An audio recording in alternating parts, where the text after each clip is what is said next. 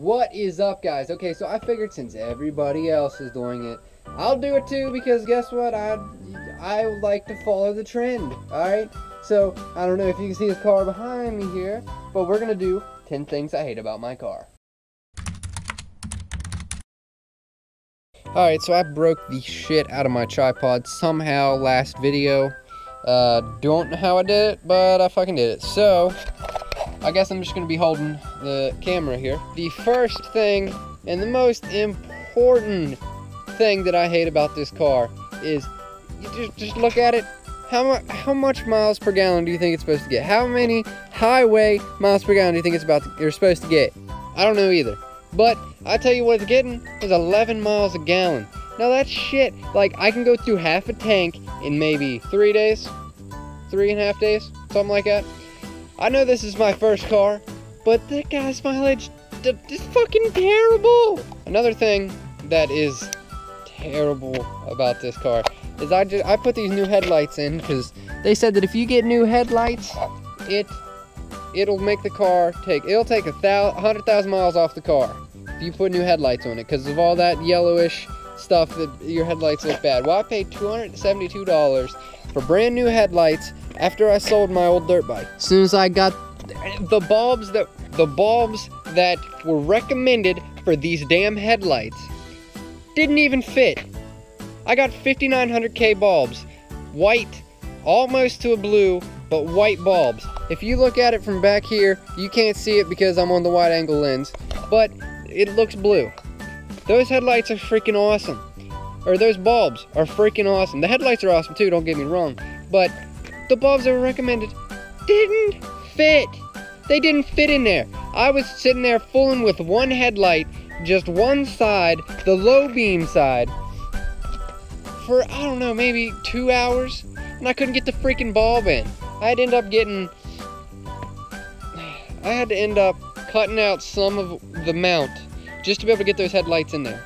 Or those fucking bulbs. Why do I keep saying headlights? Alright, one thing that it might be my fault, but it's probably not my fault. It's probably just a damn car here. Just give it a second. My head unit's coming on, and it makes this very, god damn it, it's a fucking bug magnet too. How about that? That should be your number 3, motherfucker. Alright, I'm gonna shut off the air conditioner completely. Tell me if you guys can hear this.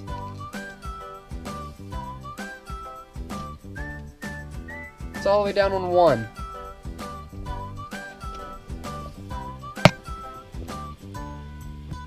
You hear just that buzzing. It's on Bluetooth, so it doesn't have any sound going to it right now.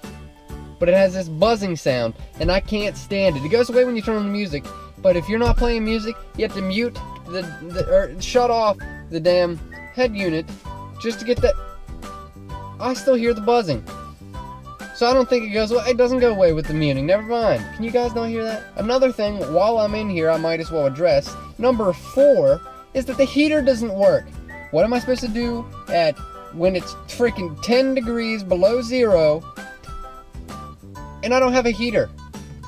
You know what I actually do? Is I have a portable heater that hooks right into the wires that are underneath of this thing. I'm not 100% sure, but I had it last winter, but I'm not the one that put it in. But right up here, there was like a little portable heater that would heat the car up in about 4 hours. So you need to get up at 6, right before you go to bed or something, you turn the heater on so your car's warm by the time you wake up. I'm gonna go ahead and get out of the car and address something very quickly, but this car rusts so easy. They pack foam down in here, right?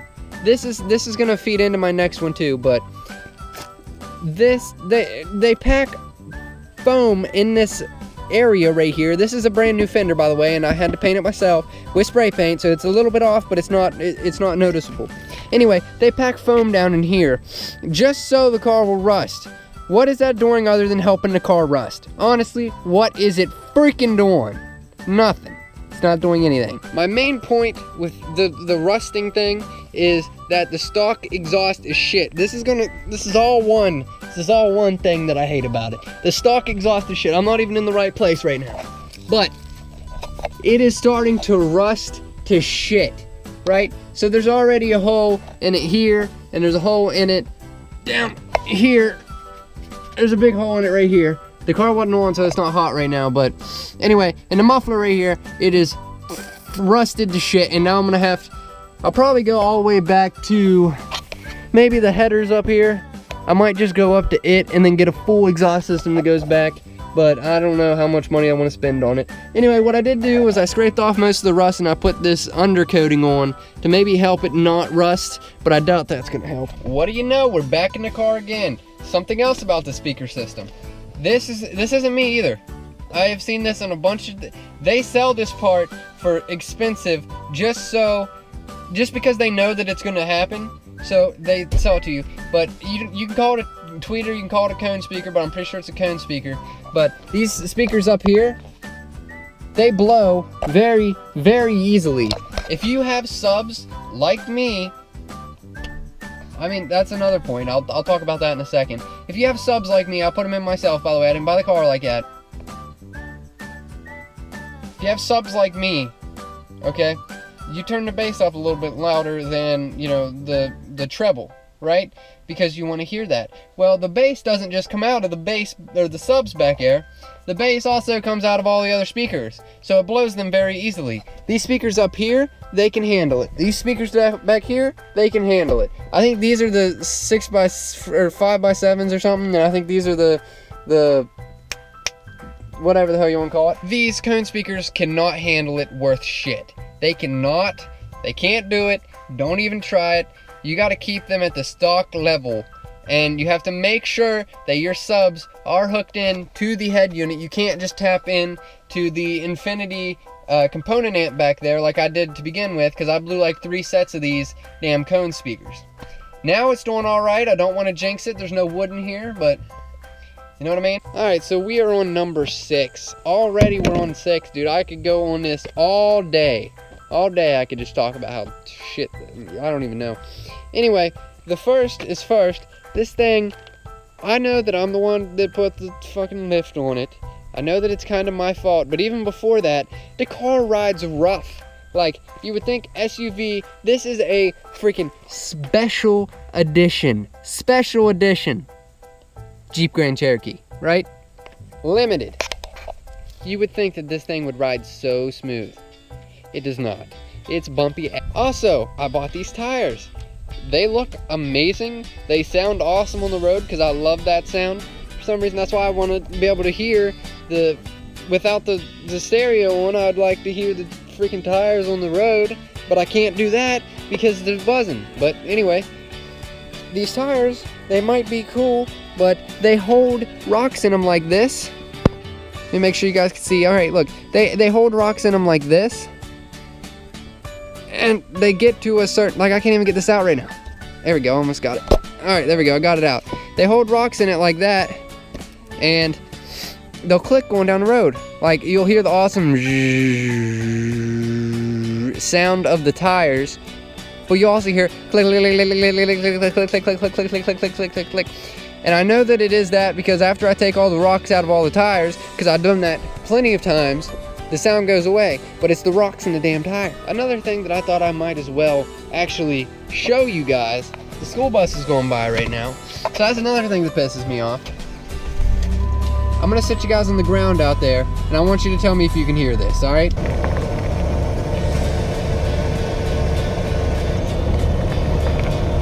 Did you hear that?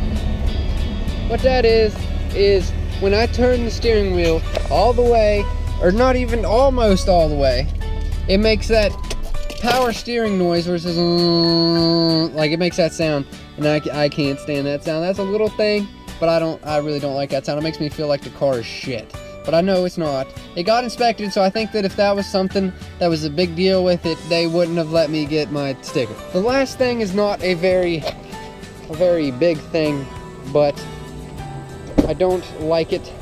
When I have these 12s on back here, it's 1200 watt amp on the Sony Explode 1200 watt 12s, okay? It thumps the entire car, which I like that, but it rattles things that, it makes me think that the car is falling apart because it's rattling random things. But it ends up that it's not rattling anything serious. It's like maybe rattling this thing, which I fixed this. I put some carpet right here to keep it from rattling. Same with the license plate, and that fixed most of it. But now the back glass is what rattles. For some reason, it doesn't click down all the way, so the back glass rattles pretty good. And I'm gonna go ahead and give you guys a bonus here. One thing I cannot stand, and this is just with any old car, especially white, because you can really see it on white cars. And same with black cars, you can see it really bad on those cars too. But let me see if I can open this with one hand. I'm not strong enough. All right, there we go. Do you see this grime right here? Now, I made a video showing you how to get this shit off, but I have not had time to finish it. I started over here, and I started ripping some of that off, because it is really bad. It's like that right there. I didn't even touch that yet. But I got most of it off, like down in here and along here, and just these sides right here. I got these two. And that's about it. But I can't stand that with old cars. I can't stand looking at that grime. And the freaking, you can fix sun damage, but you have to do it a lot to get it to freaking stay. And if you, I don't know, armor all it or do something like that, it takes what I do to get rid of the sun damage right off as soon as you wash it. So you gotta keep doing it, and it just gets annoying. Alright guys, thanks for watching. Make sure that you hit that subscribe button. I'm watching you. You press that freaking subscribe button. Quit looking at my goddamn act. Thank you guys for watching, honestly. I really do appreciate all the support I've been getting on this channel. And I just want to say, even though I said all those things about that car, I love it, okay? It might be because it is my first car, but I love this car to death. I'm already looking for another car, but that's not because I don't like this car or anything. It's just, I want something lower to the ground, better with gas mileage, and just for a project car, you know what I mean? Because I've been spending so much money in this, it's almost to the point where I'm going to have to do engine work to it if I want to do anything else to it. You know what I mean? And I don't think I'm going to paint it either, because no matter what, it's still going to get nicks and stuff from the tires and the rocks flying up hitting it. So there's no point in getting a paint job or anything like that. But I said it 3 times already, I might as well say it again. Thanks for watching, and make sure you subscribe. Like this video if you thought that it was entertaining, or maybe funny, or informative on why not to buy an 02 Jeep Grand Cherokee. I would buy an 02 Jeep Grand Cherokee if I were you. Just saying. But yeah, anyway, I appreciate you guys watching, and like and subscribe, and remember, live positive.